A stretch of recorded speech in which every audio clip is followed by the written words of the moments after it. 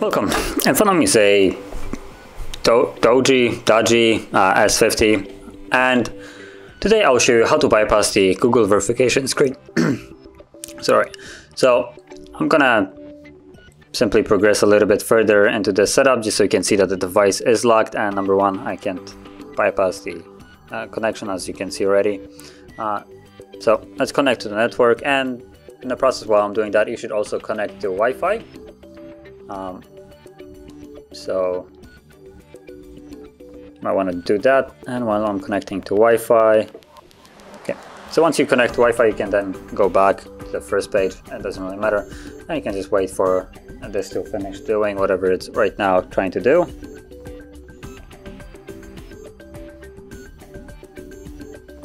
Okay, so there we go. Verify your account, and without it I can't really progress any further. So to bypass this, we're gonna need a couple of things. Number one is gonna be an SD card. This is a mandatory thing. Without it you can't really do anything. And you're also gonna need a Wi-Fi connection, which also without that you can't really do anything.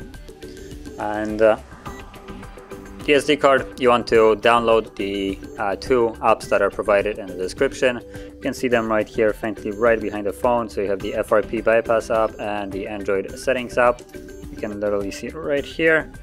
So the link should be provided there. If by some chance it's not, you just want to search for this device itself on our website, the HardReset.Info. And once you find your device, go in here, and in the categories you will find bypass Google verification. And there will be like 3 steps there, or well, 3 different variants. It's the third one, and from here you will have the 2 links. So once you have downloaded the 2 apps, you want to place them on the SD card itself, and then slap that SD card into the device. Let me just go back to the first page. So yeah, let's slap it in here. As you can see, it's there. Oops, don't fall out. There we go. And slide it in there all the way. It will prompt you with this message, so SD card ready. Do you want to change? Yep, we do. And once you do, tap on your SD card right here.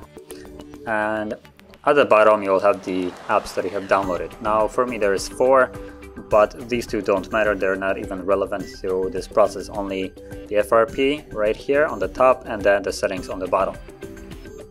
So to begin, we're gonna start by installing the FRP app. So let's stop here, then go into settings, because we need to unlock the unknown sources. So check that on, confirm it, and you can see now it's checked. So go back and tap on the FRP once more, and this time let's tap on next and install. And once it installs, you just want to click on done.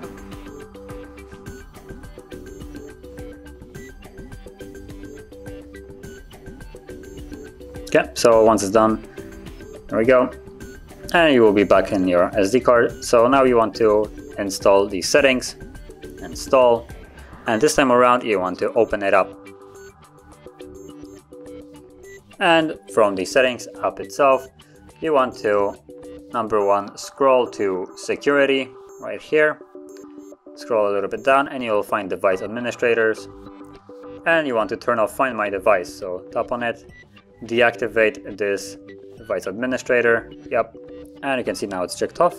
Let's go back, and let's go back once more, and we're back in the main settings page. And this time around we want to deactivate 2 other things. So let's go into the apps, tap on the 3 dots right here, and choose show system. And from here we want to deactivate Google Account Manager.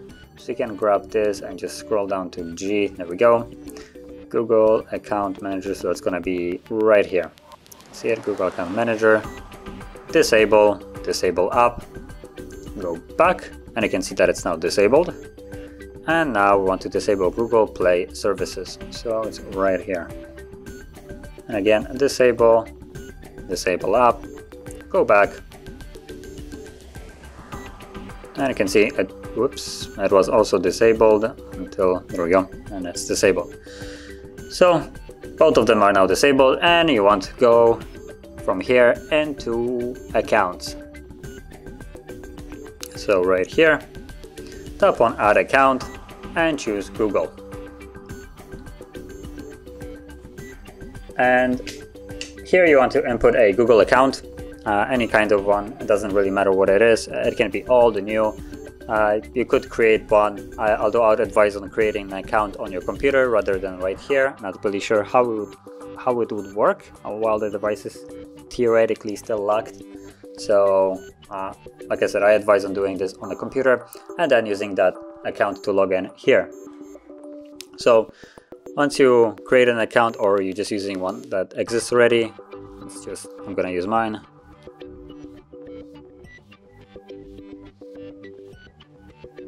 Okay, let's go to next. And now I'm gonna put in the password for it, so let me just start off the screen. Let's do next, and you can see we got the most welcoming screen of all, the terms of service from Google. So let's just tap on I agree, because it's not like we have a choice. And disregard this. The app will be crashing from now on. We'll deal with that soon. Basically, just gonna explain what is happening. The app is crashing, but it already has done its thing. This app was needed for us to actually have the Google account option visible. Without this app, if you would go into adding an account, you wouldn't even see the Google option. So it has done its job, and now it can keep crashing. It doesn't really matter at this moment. So from here, we want to go back to apps and re-enable the two Google services that we have disabled. So let's go back to apps and then show system. Now let's go to G, and there we go. We have Google Play Services, enable, go back. And we also have the Google Account Manager, enable, go back. And once you have enabled both of them, you can hold power key and tap on restart or reboot and tap on OK.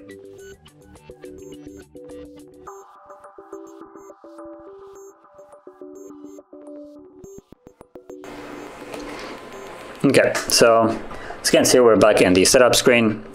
So let's go to the setup process this time around, and the process is nearly complete, but not yet. We still need to perform a reset of the device. So once you see that we're on the home screen, don't skip just yet. We will not be done yet.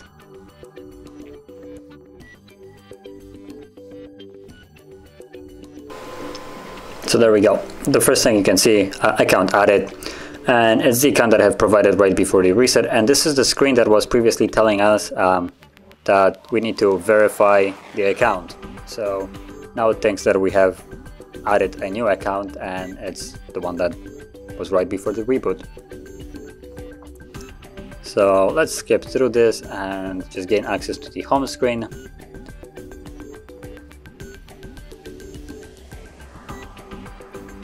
Now it would be really nice if Google could do whatever it's doing quicker or just completely skip it, but unfortunately we don't really have that option, at least not at this moment. As long as we're connected to network, it's just gonna look for some, not really sure what.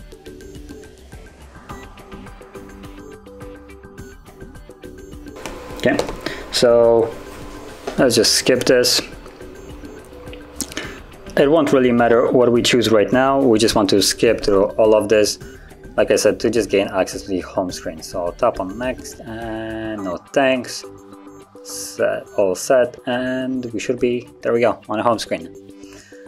Let's go into the settings now, scroll all the way down and tap on backup and reset and factory data reset. And here you can see it gives us a message that your Google account will be removed, and it provides also the account that will be removed, and also doesn't actually show you the account that is blocking us, that is actually still on the device. So once we tap on reset phone and basically erase everything, it will remove this account along with the other one. And also it removes the two apps that we used for basically logging into Google that you can see are right now crashing like crazy. So it will basically clear the device of everything, and the device then will be fully unlocked.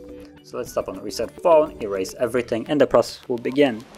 And this will take, well, as however long it normally takes you to do a factory reset of the device.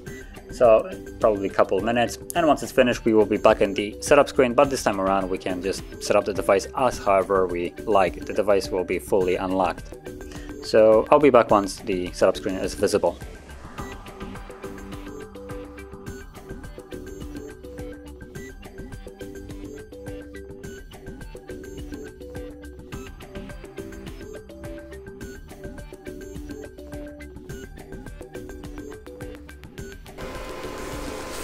Okay, so we're back in the setup screen, so let's just set up the device now.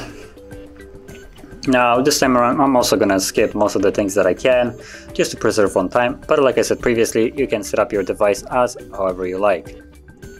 So let's just tap on don't use any network for setup, which previously was not there. Next, next, skip anyway, more and agree, all set, and we're done. And you can see there was no need to verify anything. The apps that were crashing are gone, the accounts that were blocking us are also gone, and the device is now fully unlocked. So if you found this video helpful, don't forget to hit like, subscribe, and thanks for watching.